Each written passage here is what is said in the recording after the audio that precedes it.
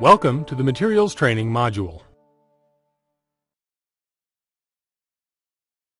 In this module, we will be discussing how to create materials, how to apply materials, and a brief section on material maps. Let's start by opening the Materials tab. Click on the drop-down menu indicated by the black triangle and select Materials Scene. This will open a panel that shows a list of the materials being used by the scene. Right now, there is only one material being used, and that is this gray material you see on the boxes. Now, we will create a new material by going back to the Materials tab and selecting the Create Material icon, and this will create a new material. Now, let's change the color of the new material by right-clicking on it and selecting the Material Properties. With the Material Properties panel open, select the Basic tab. In the Basic tab, you can change the material name, the color, how much transparency, how glossy or shiny it is, and also the reflection. I'm going to select the diffuse color. The window that opens here is the Color Picker window, which gives you the ability to visually select a color. You can also expand this window and have the ability to use the sliders for the HSV and the RGB, or you can use the numeric values. There's also an eyedropper, which will allow you to select any color on the screen. That means you can load up an image and actually take a sample from the image that you loaded. Let's just go ahead and select the blue color for now. And then we'll go ahead and close these. Now we're going to rename it. It's a great idea to use a descriptive name while you're naming something. I'm going to call it blue and then close.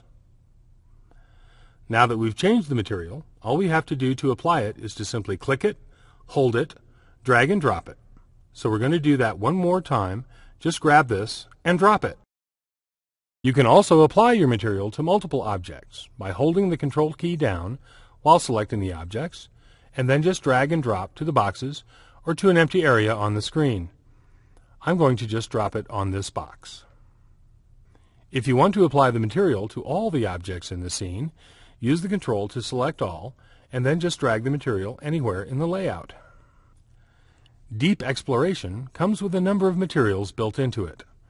To apply these materials, simply go to the menu bar down here and select Materials, and then drag and drop these materials onto your objects. I'm going to drag a couple more to show how that works, and then zoom up to see the detail. Now let's talk a little bit about textures and how they are mapped onto objects.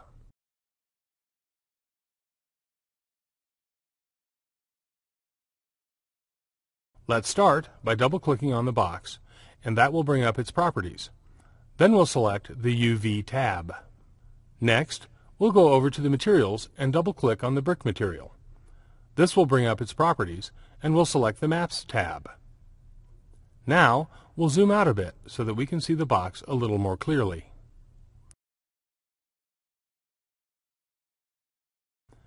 Basically, the brick pattern is being mapped onto the side of the box using its UV coordinate system, the U being the width and the V being the height.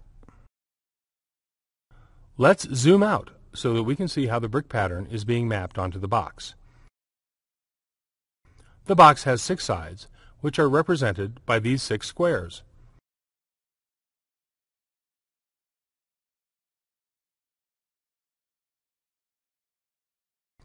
Over here in the Materials panel, you will see that the UV scale is 20 by 20.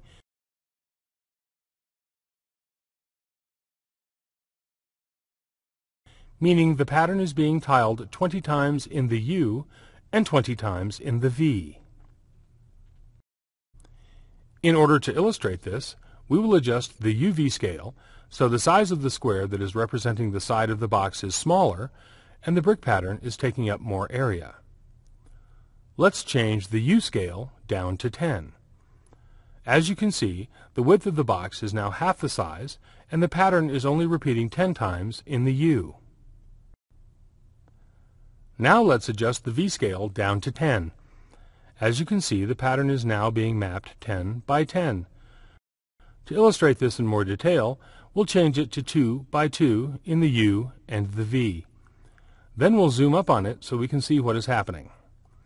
This side of the box is being represented by 2 of these textures in the U and 2 in the V. On the box you can see that the texture map is being mapped 2 by 2.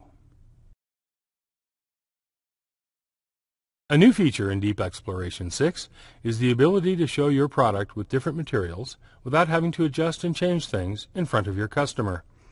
A great example would be the color of a car.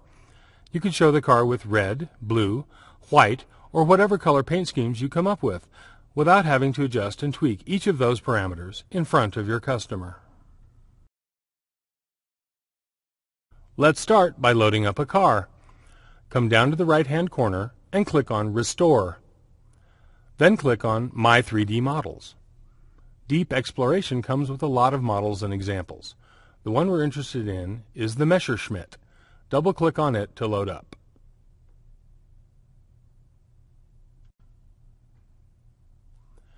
With the Messerschmitt loaded, let's close the Objects list and open the Materials list. Let's come down to the Mess material, which is the paint color. Double-click on it to open its properties. As you can see, it's the blue color on the car. Now let's close this panel, now that we know for sure it's the paint color, and we'll duplicate the material 3 times.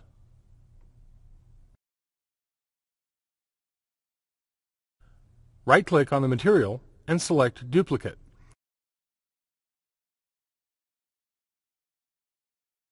Then duplicate it again, and one more time.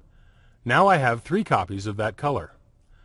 Let's start with the first one and open its properties, and we'll change that to a red color.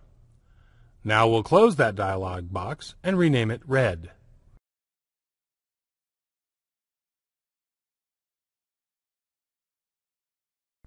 Then select OK. And then on the second copy, open up its properties and we'll change it to a green color. Close that panel and rename it Green.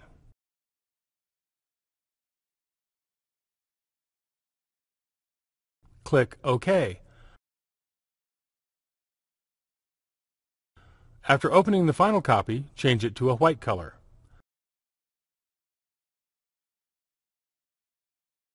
Close that panel and rename it White. Then select OK. Now we'll go back to the original Mess material, and in the Shading drop-down box, select the Layered option. Then we'll add our 3 new colors by selecting the Materials drop-down and selecting our red color. In the number 2 material, select the green, and in the number 3 material, select the white. Then click OK. Let's give ourselves some more space by collapsing the dialog box down at the bottom. And we'll open up another dialog box by right-clicking on the display bar and selecting Model View and Portfolios.